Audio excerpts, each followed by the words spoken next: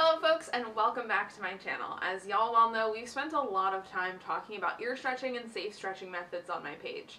Today, I want to deep dive into another method of jump-starting your stretching process, large gauge initial lobe piercings.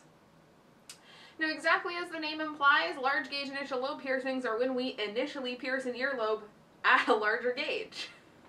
Now, there's a lot of benefits to doing this, but there are some cons, so we're going to talk about both of those, and I'm also going to show you some clips of me doing some large gauge lobe piercings, as well as dispel some myths about piercing needles. So let's get right into it. Now, when it comes to deciding to stretch your earlobes, there's a lot of different things to weigh out. A lot of folks will end up starting with natural stretching, so just stretching with single flare glass plugs, waiting over time, and just kind of getting their ears to size up. However, some people either know for a fact they want to stretch and they don't have any earlobe piercings at all, so it seems a little silly to get pierced at like the smallest size if you're just going to let it heal and immediately stretch it larger. And some people have existing earlobe piercings that were pierced with piercing guns or pierced when they were younger, and they're not super well placed, or they have a lot of scar tissue built up, and they're going to really struggle with some of those smaller sizes with stretching. This is especially true of folks who got their ears pierced with piercing guns and folks whose initial lobe piercings from when they were little are just really poorly placed. So it's a better option for them to get new piercings done that are fresh, healthy tissue, or to get large gauge piercings done and kind of correct poor lobe placement. So in these situations, starting off with a larger initial piercing is a really great option because it's going to jumpstart the stretching process for folks who know that they want to stretch. If, let's say, someone had some existing piercing gun piercings that had a lot of scarring, they weren't going to stretch, we just kind of give you a fresh start with a larger new piercing and nice healthy tissue that stretches more easily. And if you've got bad placement, we can use a large gauge initial piercing to kind of correct that placement. Here are some examples of what some large gauge initial lobe piercings look like when they're first done. And there's a whole variety when it comes to large gauge initial lobes. I would say anything from like a 10 gauge all the way up to a 2 gauge all fall under the umbrella of a larger gauge initial lobe piercing. So it's a pretty broad spectrum. It doesn't just mean one singular size. It can mean anything in this size range depending on what's right for you. Now, we talked about the pros, jump-starting your stretching process, helping you out if you've got existing piercings that aren't great for stretching, but there are some cons to large gauge initial lobe piercings. The biggest being that any stretching or any large gauge initial piercing work when it comes to the lobes should be considered permanent. There's this concept online that there's a size of no return that you can stretch to and then your ears will still shrink back. A lot of people say it's 0 gauge. That is a lie. It's enough of a lie that I'm like tempted to do a whole video about it, but it's not true. I have seen people only stretch their ears or only pierce their ears to an 8 or a 6 gauge and take jewelry out and they never close up. I've seen people who stretch their ears all the way up to 1/2 inch and 5/8 and it's shrunken back down to a normal earring size. It's totally variable and a lot of it depends on your body, your skin health, your skin elasticity, how you stretched, how healthy your lobe tissue is. There's a ton of different factors, but any and all stretching should be considered permanent. So if you're planning on getting pierced at a larger size initially, really make sure you're committed to being at that size because there is literally no guarantee that it's going to shrink back down. Now, the other con to large gauge initial lobe piercings is that they're a little bit more healing than regular lobe piercings. They're not actually a ton more healing, but they do take longer to heal. It is a little bit more involved of a healing process. Large gauge lobe piercings produce a lot more secretion. There's a lot more crust and debris to clean away. They can be more prone to dealing with wetness irritations, just given the nature of their size. And they're also known for being super itchy during the healing process, which is not great. Like, they're so itchy. They're so itchy while they're healing. So there is a lot more work that goes into healing these piercings and healing them well. That being said, for most folks who are really interested in stretching, and especially for those who have piercing gun piercings that are really scarred up, that just like will not budge past like a 16 or a 14 or a 12 gauge, and they are just super struggling to get their ears to stretch, large gauge initial piercings are such an amazing option to jumpstart that stretching process and get us nice healthy tissue. And I think they're worth the little bit of extra healing and extra care that they entail. Now, when it comes to actually getting large gauge lobe piercings, a lot of people like the concept of them in theory, but they're like, what is this like in practice? How do you even do this? How do you even pierce someone that big? And the answer is actually very simple. It is just a bigger piercing needle. So piercing needles come in all shapes and all sizes. I'm going to put a content warning for graphic imagery and me doing large gauge lobe piercings coming up in this video. So if you don't want to see that, now is your time to stop watching. But piercing needles come in all shapes and sizes. Here's a photograph of a play piercing project that I did earlier last year, and it features needles all the way up from an 18 gauge all the way at the top, all the way down to a 4 gauge down at the bottom. These are all piercing needles, and as we can see, they are in a variety of sizes. So if we want to do a larger piercing for your lobe, we can simply use a larger needle. Now, the follow-up question from a lot of folks is, oh my god, doesn't that just like punch a big hole out of your ear? Wouldn't you lose all of that skin for stretching with? And the answer is no. So let's take a look at me actually doing some large gauge lobes so you can see how the process is done. Alright, so you're just going to feel me doing some more pressing and checking, okay? This is not me piercing, not me poking, just me feeling for how things move. I will tell you when it's time for that nice deep breath in, that way there's no surprises. Okay. Alright, nice big deep breath. And exhale. You did great. Piercing is done. Just gonna pop your jewelry in. You did awesome. You're gonna feel a little bit of friction here while I go ahead and guide your jewelry in. And then once your jewelry is in, all of that friction and pressure will be over. Breathe here through that feeling on the jewelry, and there we go. Jewelry is in. You did it. Yay! Hopefully not as bad as you were imagining. Definitely spicy. No, it is spicy. It's spicy. It's hot. But it's not that bad. A hot pepper on my ear. Yes. All right, so this side is totally done. How you feeling? Ready to get started for side number 2? Yep. Awesome.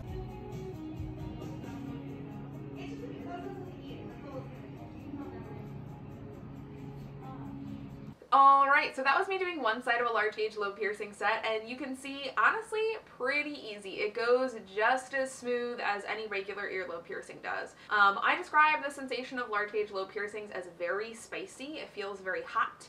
I've done a lot of sets of these, and the overall response from my clients is that it definitely wasn't painless, but it really wasn't that bad. It's been compared quite often to like rubbing a hot pepper on your ear, or that feeling of a hot pepper in your mouth but in your ear. So it's not pleasant, but it's certainly not the end of the world. And for how much time and money and energy and effort you're saving on stretching, if this is the right call for you, totally worth it in my book. But as a follow-up, at the end of that video, you saw me take a look down the needle that I just used to pierce. No skin, no tissue. Let's take another closer, slower look at that, but safe, properly done piercings with proper high-quality piercing needles do not remove tissue. They are designed to cut a crescent-shaped wound in the body and then stretch and displace that tissue to create the piercing channel. And they do that even at larger sizes. Now let's take a quick peek at me doing the other ear, so that way we can see the whole process.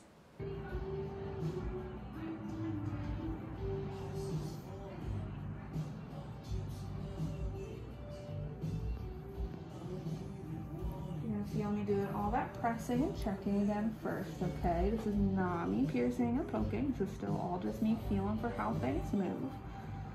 No surprises here. All right, big deep breath.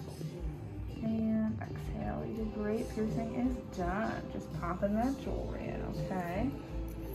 You're gonna feel that pressure on the jewelry again on this side, so just go ahead and breathe here through that pressure on the jewelry, and there we go. Just popping all the backing. You did it. Yay.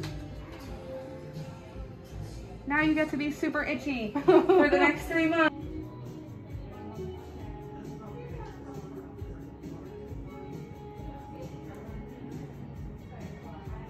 And there you have it, some large gauge lobe piercings. And as you saw, that was really like not terrible for that client to get done, and they turned out super great.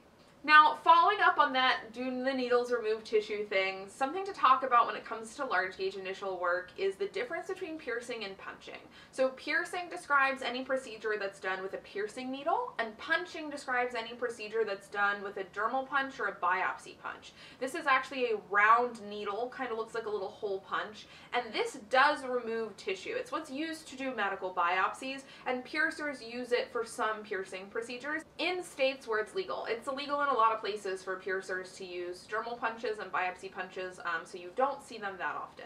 But a punch is going to remove tissue, and we do not want to do that when we are doing large gauge lobe piercings. The reason being, any of that tissue that's removed is tissue that could later be used for stretching. So when we're talking about stretching our ears, especially stretching our ears large, all of that tissue matters, because that's what's eventually going to become all of this tissue right here around your stretched ear. And if we punch that tissue out, we're literally removing so much skin and tissue that is so beneficial to our stretching process. So that's why we want to pierce rather than punch. And I'll have a lot of people who will be like, oh, Lynn, I've got like a bunch of scarring in my lobe. Like, I don't know, I think I should punch. And I'm going to tell you, only a handful of times over my 11 years of piercing have I seen a lobe scarred up enough that I thought a punch was the right call. 90% of the time, someone's like, I've got this scarring, I don't know what to do, and I feel it, and I'm like, we can just pierce that. That's going to be fine. But you lose a ton of important usable tissue if you punch. So if you're interested in getting large gauge lobe piercings done and you're talking to a piercer about it and they mention that they're thinking about using a punch on you, or they pull out a tool that has like a long green handle to do these piercings with, that is a sign to step back and ask questions. And in any situation where a piercer is making the call to use a punch over a needle on large gauge lobes, they should be having a very thorough consultation with you about why they feel that's the best choice in your situation. They should be explaining with you the risks of the tissue that they're going to be removing, how that could affect your future stretching process, and they should be using kind of the smallest punch they can to remove the least amount of tissue. Unfortunately, I see a lot of clients who don't know better, who see large gauge lobe piercings online in portfolios like mine and just go to wherever their local studio is, not really knowing any better, and they get punched and then they can't reach their goal size because they don't have enough tissue left on their lobe, because that's not how that should have been done. So definitely please be really careful with that. Not that there's never situations where I think punching can be appropriate. Every now and again I see someone where it is. It's just exceedingly rare for that to be the call. It is almost always going to be safer to pierce and keep that tissue for future stretching, especially if your goal is to go large, like anything over 1/2 inch 5/8. You are going to need that skin.